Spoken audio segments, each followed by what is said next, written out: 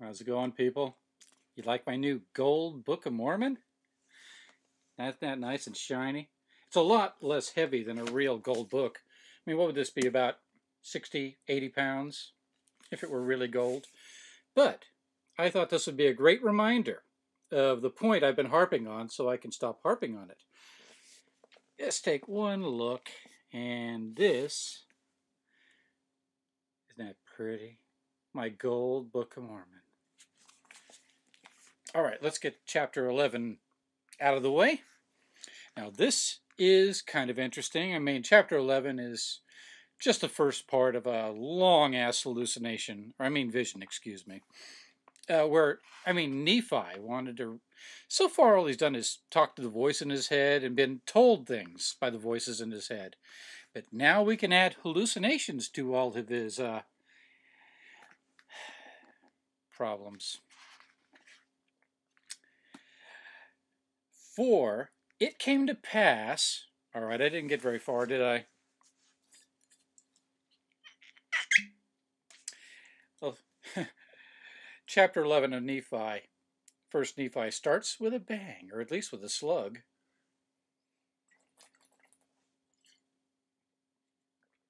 Oh, that's so good.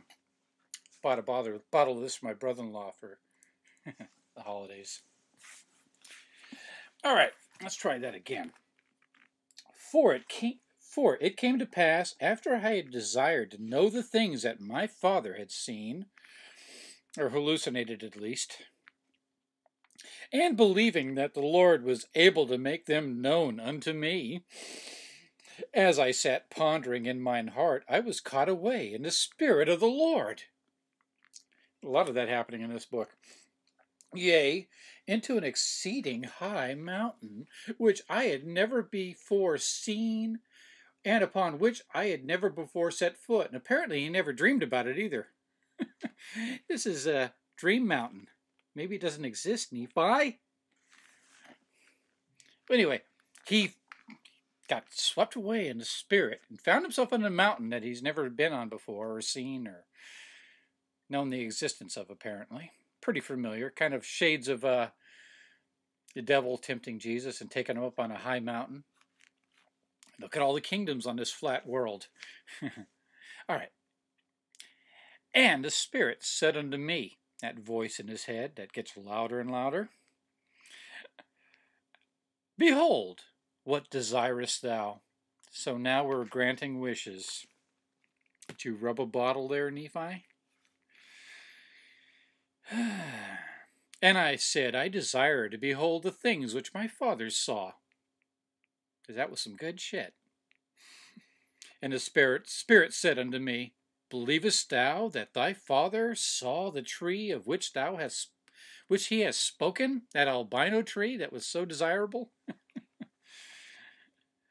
And I said, Yea, thou knowest I believe all the words of my father. God, I could have sold Nephi a bridge. Damn. Oh well. Born too late. And I don't think he ever was born, except in somebody's imagination. And when I had spoken these words, the Spirit, or the voice in his head, cried with a loud voice, saying, Hosanna to the Lord, the Most High God. For he is a God over all the earth. Yea, even above all. He was above all the gods, now he's above all of everything. Okay, great. And he lives in an outside of reality, I understand. Isn't that what Venom Fang said? He lives outside of reality. But so does Venom Fang. Ex-boy. All right.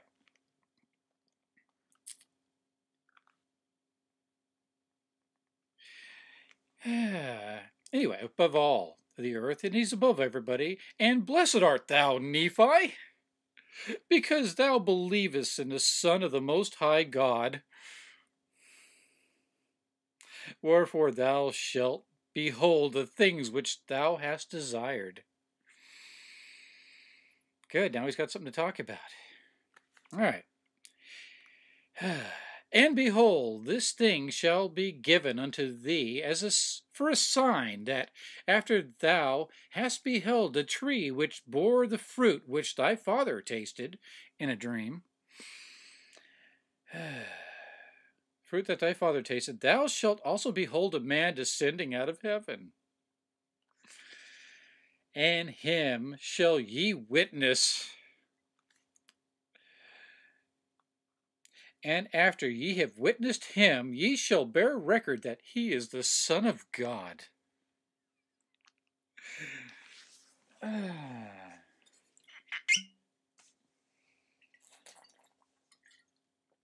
Oh, I better be careful. There's like 12 of them in this chapter. Oh.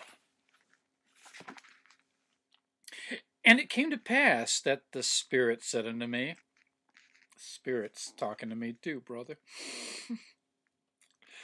Look!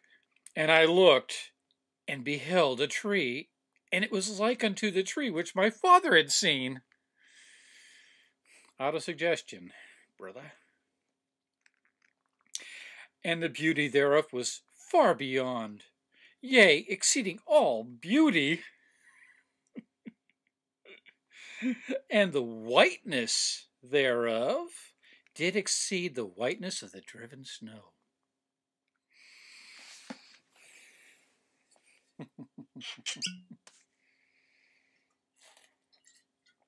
God, I hope I have enough.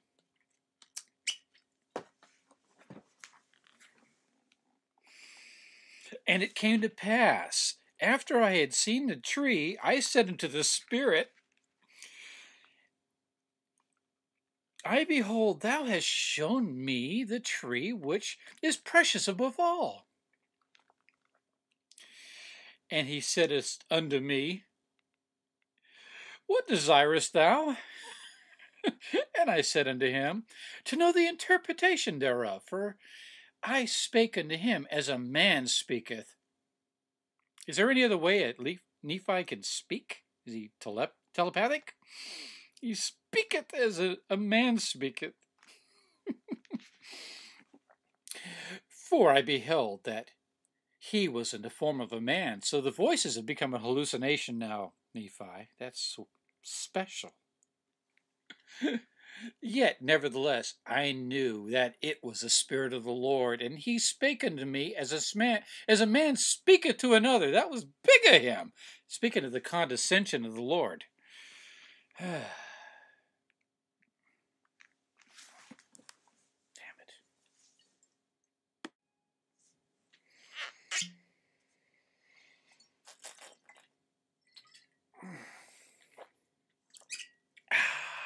Now, where was I?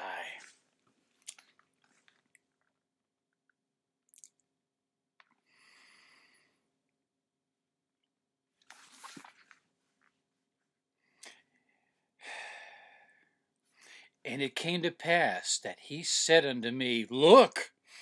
Keeps doing that trick. And I looked, as if to look upon him. You're already looking at him. You just described him. Was this a double take? And I saw him not. Now you see him, now you don't. For he had gone from before my presence. I'm going to get drunk. That's a sad thing.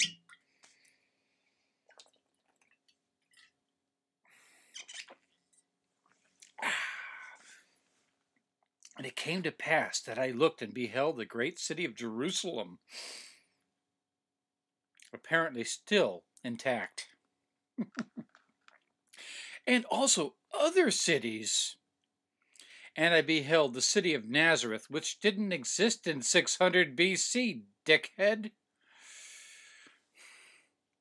Nazareth is never mentioned in the Old Testament. But he knew about it anyway, even though it didn't exist. That's fucking funny. All right. And in the city of Nazareth, I beheld a virgin, and she was exceeding fair and white. We love them white women, don't we? Yeah. God damn it.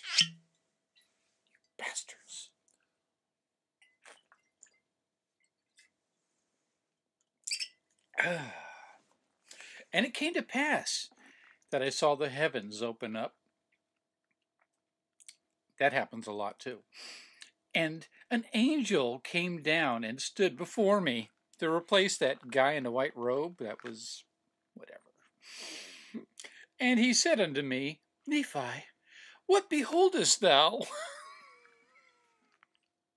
And I said unto him, a virgin, most beautiful and fair above all virgins. I love looking at women. It's a hobby of mine. I try not to be creepy about it, though, because I am a gentleman.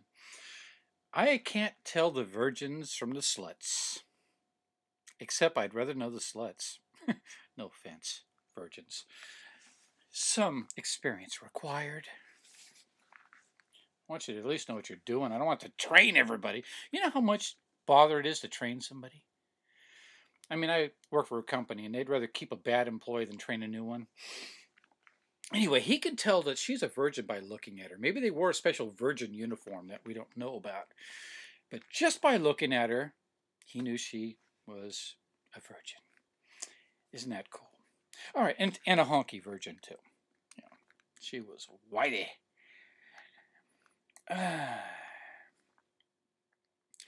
And he said unto me, knowest thou the condescension of the Lord? Sorry about that. And I said unto him, I know that he loveth his children. Nevertheless, I do not know the meaning of all things. That's very honest of you, Nephi, to say you don't know everything. Me neither. And he said unto me, that's that angel. Behold, the virgin whom thou seest is the mother of the Son of God. It's like a Christmas card here. I timed this one right. After the manner of the flesh. Because he really didn't need a mommy. I mean, I guess Yahweh and Asherah had parted ways a long time ago, so he just had to go do the same thing that Jupiter and and Zeus would do. They just go, look at that one. Let me just go visit that one, and suddenly we got Hercules or Apollo. But no. This is the real Son of God, not those myths, those fucking myths. This is real. This is Jesus, and he's real because they say so.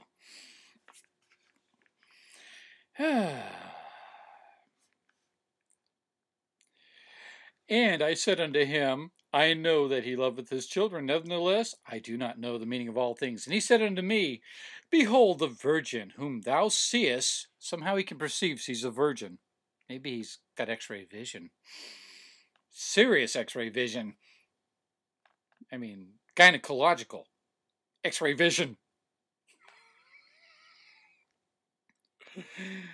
And he said to me, behold, the virgin whom thou seest is the mother of God after the manner of flesh. And it came to pass that she was carried away in the spirit, just like Nephi was, just like I am. God damn it!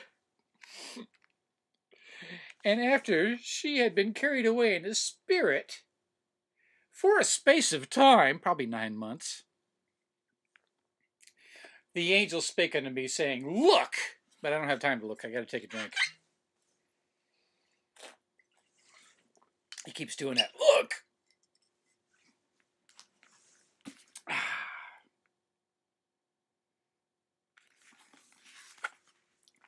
Now I lost my fucking place.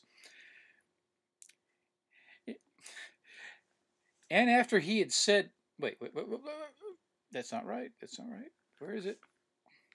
Carried away. And after I had looked, I beheld the virgin again, bearing a child in her arms. And the angel said unto me, behold, the Lamb of God. See, it just looks like a child, but it's really a lamb. Let's kill it. Splash its blood all over our doorposts. Because it's for our own good, and fuck him. Sorry. All right, I'm okay. And the angel said unto me, Behold the Lamb of God, yea, even a son of the eternal Father. He's finally a father. Knowest thou the meaning of the tree which thy father saw?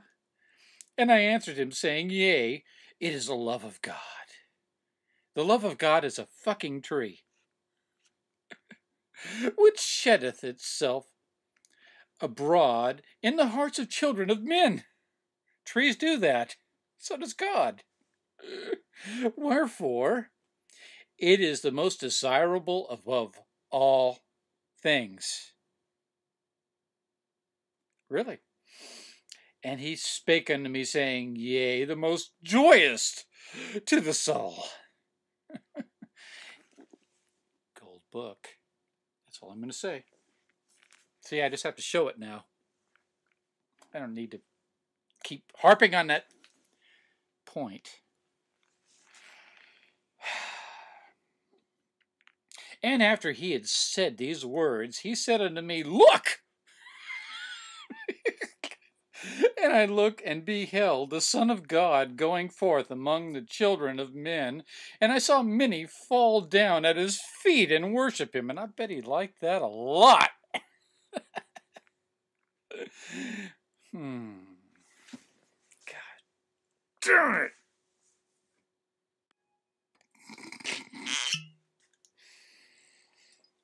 Gotta slow down there, Rich. All right. Oh, I thought I knew where it was. All right. Let's see.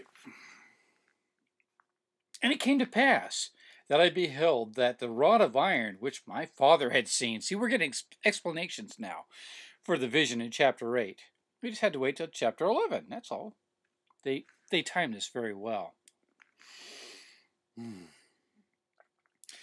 Yeah, the rod of iron which my father had seen was the word of God. Yeah, I figured that out right away. So a rod of iron is really a book of gold.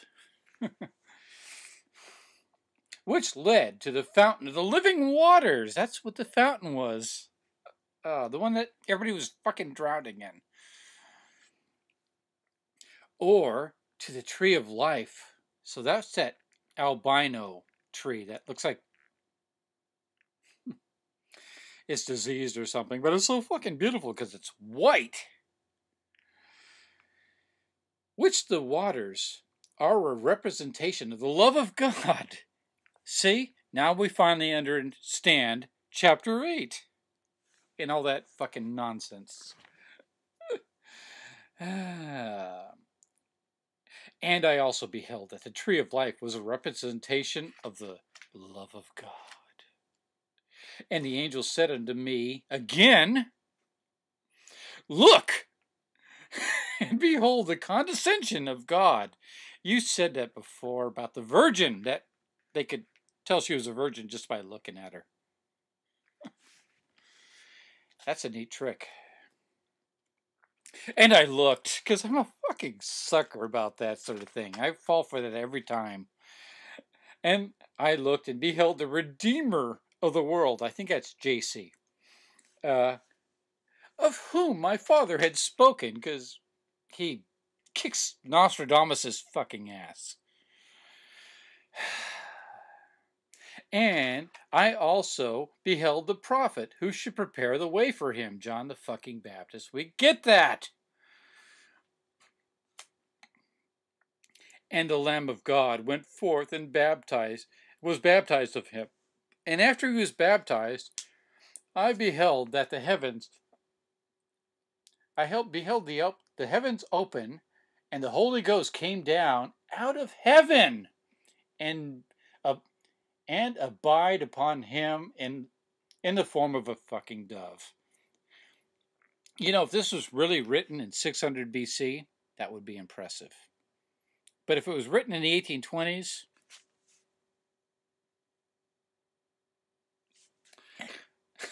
shit, this is fucking bullshit. And I lost my place.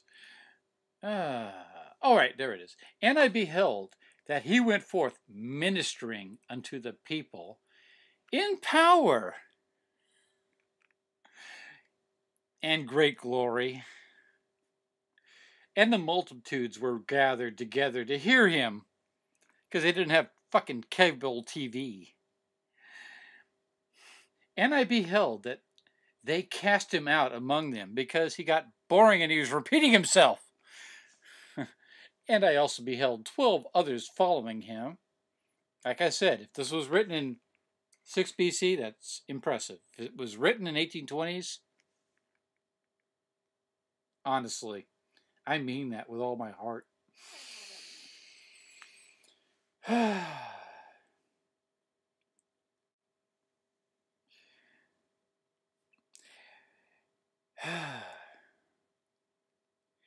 beheld, and it came to pass, an angel spake to me again, look, behold, and I opened, and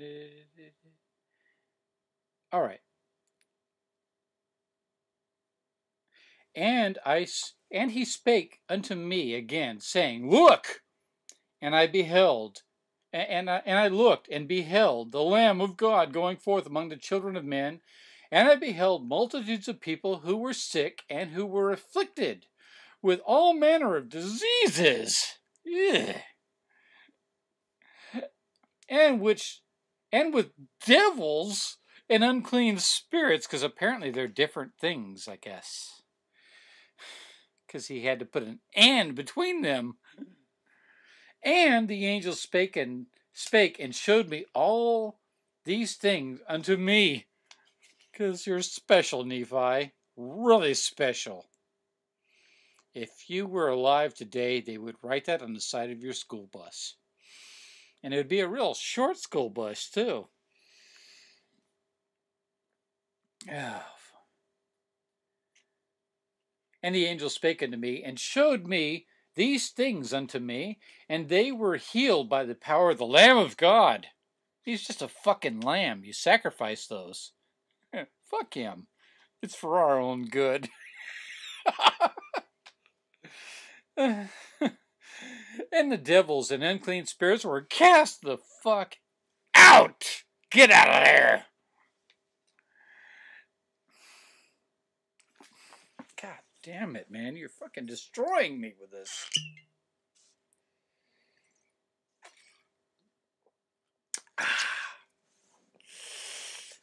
All right. Where was I forgot where I'm at.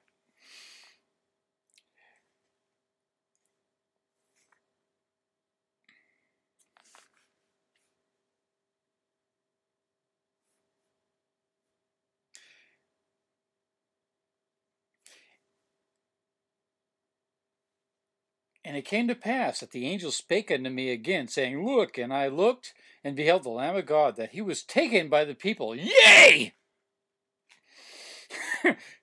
The Son of God, the everlasting God, was judged by the world. The whole fucking world judged him.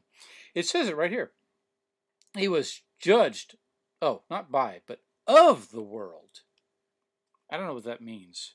I guess that means that when he croaks, it's for our good. So, thank you. Thank you very much. He was judged of the world, and I saw, and I bear a record. He watched the whole fucking thing. From probably North America by now. Although they're still really in the valley of Lemuel, I think it is. Or Laman, I forgot which one. And I, Nephi, saw that he was lifted up upon the cross and slain for the sins of the world. Thank you very much for dying for our good. So every time I sin, I can go, hey, sorry about that, God. And then I can do it again. That's fucking awesome, man. Why didn't someone think of this before?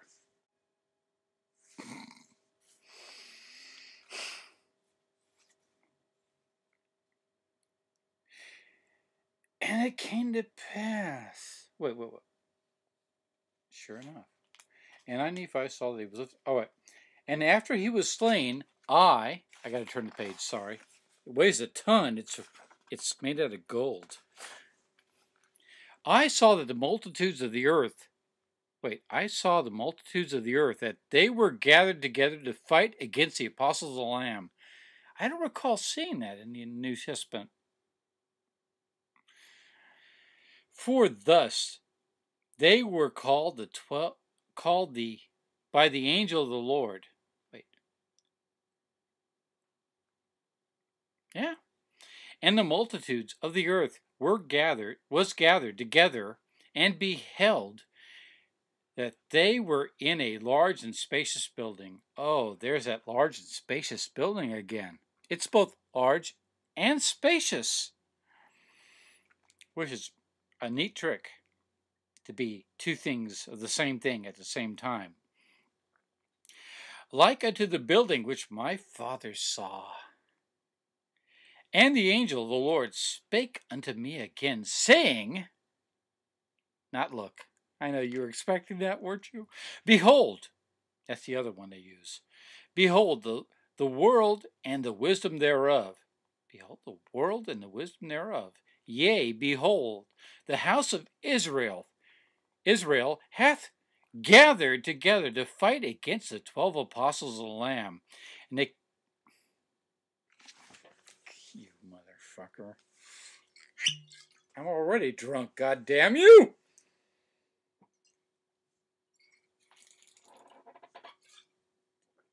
Oh, that's so good. And it came to pass that I saw and bear record that the great and spacious building was the pride of the world. Fuck the fucking world. That prideful fucking world. We hate the world. It's the only place we fucking have. And it's the only place that's real, unfortunately. And it's a pretty fucking mean place. And pride of the world, and it fell, and the fall thereof was exceeding great. So the world falls. And it was meant to be. And the angel of the Lord spake unto me again, saying, thus shall the destruction of all nations, kindreds, tongues, and people that shall fight against the 12 apostles of the Lamb. And that's the end of chapter 11. Wow, I didn't think I was going to make it. Anyhow, this is unfortunately permanent.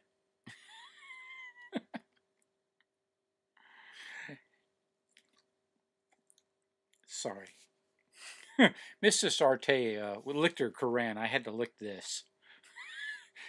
And this is from 1966. Ugh. And it's been at a thrift store for I don't know how long. And it doesn't even have any fucking real maps. It just has this. That was gross. Anyhow, I'm fucked up, so I'm going to end this video fucking now. I hope you enjoyed chapter 11. Peace out, folks.